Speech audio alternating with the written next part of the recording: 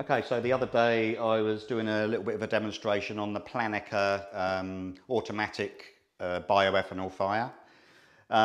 This is a manual bioethanol fire made by another high quality company called Ecosmart. Now Ecosmart produce burners, anything from the little lighthouse that can go in the garden or be moved indoors, and to this is the smaller burner for their fireplaces that are fixed in place.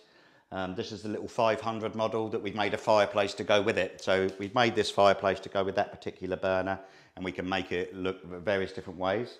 The difference with this fire is it's manual control, so you don't press a button and ignite it. You are supplied with a tool. This tool simply closes the snuffer like so. So that puts the fire out.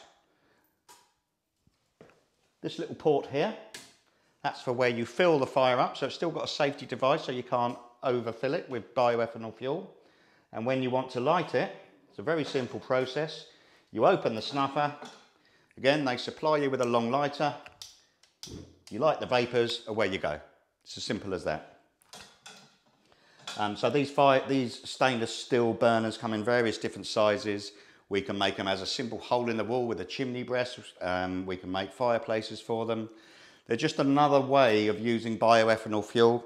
Obviously not as expensive as the fully automatic one, but we've still chosen to go with the high quality products such as the Ecosmart brand.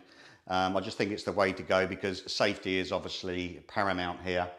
And there are safety features on it you don't get on cheaper models, and that's all to do with filling the fire and the way it's lit and everything else. So just to show you that it doesn't have to be a completely plain chimney breast style. You can have a fireplace, you could even have a traditional fireplace if you want. Very simple to light and operate, and yeah, proving to be very popular again. So there you go, that's the Ecosmart 500 bioethanol burner.